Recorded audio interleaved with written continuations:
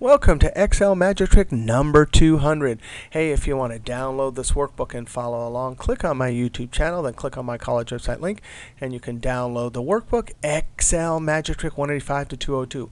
Hey, in trick number 200, we're going to see an amazing new feature in Excel 2007. It is the new table nomenclature for formulas. Now, some people don't like it, so they turn it off. Other people find it absolutely awesome. It's similar in that we use square brackets and stuff like some of what we would do in Access. Now, the first thing is we got to look at tables. We have a data set here, field names, records in rows, and we have to convert it to a table. Now, put one cell somewhere in the data table. You have to have blank spaces all the way around, or the table has to be touching the rows or the columns headers. One cell and go to Insert Table. Although I would never do it that way. I would do it the keyboard way, Control T. It's guessed right because I have the data set up correctly. No blank rows or columns in between the data. My table has headers, so I click OK. Now, what it does is it gives us a whole bunch of cool drop downs for sorting and filtering with a bunch of new amazing filters and all sorts of things. But we're not going to use that aspect of the table. We're going to see how it gets a name, and then creating formulas, we can use this table nomenclature. The first thing I want to look at is this new toolbar, Table Tools and Design. I want to come over here and I want to name the table. I can do that because my cursor is in that somewhere in the table. I'm going to name it DT and then hit Enter. Now, if you have this table and you do a function, let's just look at a quick example here before we go to the bulk of this video, counta, and you highlight a column, it should show you that the name of that oh, wait a second. It should show us the table nomenclature, but it doesn't. That looks like a regular cell reference. Here's the reason why. You either in Options, I'm going to click Escape here. Either in Options, I click on that Office button, Excel Options. I go down to Formulas. You either have this, Use Table Names and Formula, turned off, which some people do because they don't like this new feature. Or you're using a 2007 extension. It won't let you do it. Now, you can type them in, but I do want to show you what will happen if we save this as a XLSX or XLSM. So I'm going to Save As. So I've saved this as, and now it's .xlsm, and I open it back up. Now if we do counta and highlight this whole column, it gives us our table nomenclature. The way it works is it goes table names and then some field in square brackets. Kind of looks like Access. Now I'm going to click Escape because I want to continue in .xls form, so when I save it, everyone at YouTube, the people that have Excel 2007 and 2000 and the ones that have Excel 2003 will be able to do this. But that's what it looks like by default when you highlight it in the new file extension.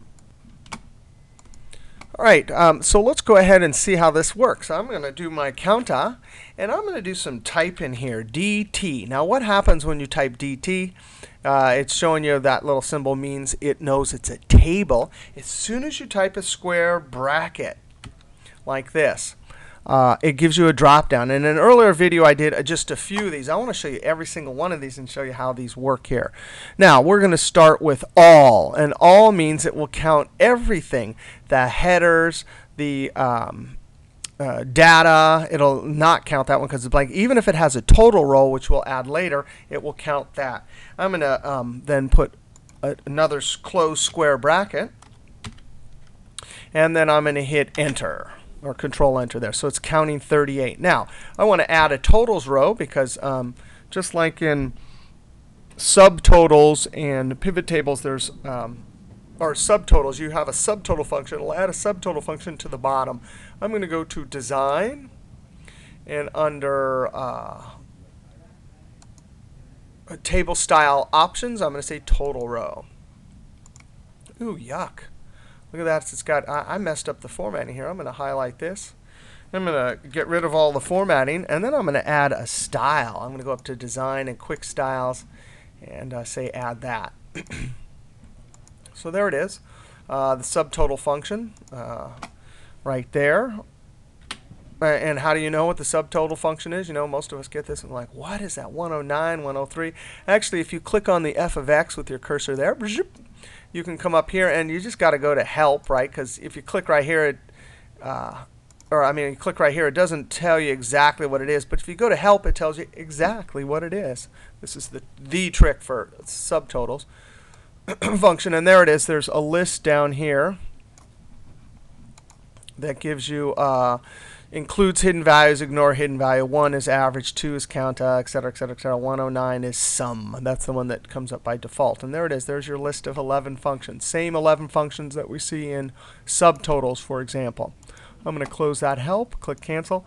What we're noticing here is the all went up by 2 because now it's counting this label and the totals. Now let's count just the data. Notice I got rid of my date there. I better add that back in. Let's do it. Count, I'll put my dt and square brackets. And this list pops up.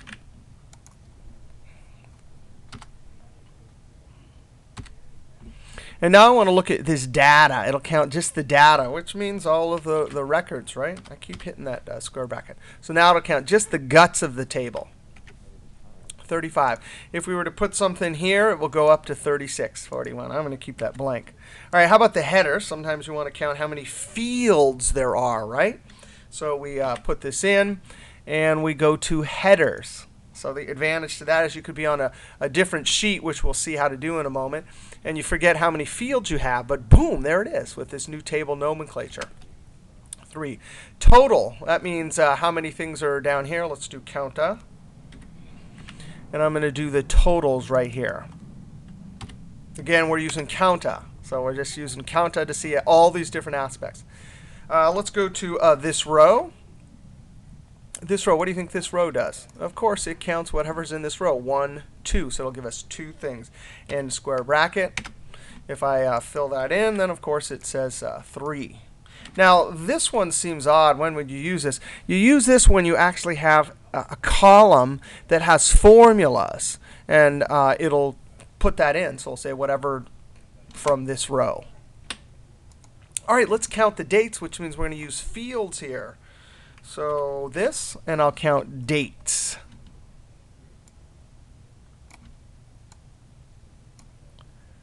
Oh, dates right here, right at the top.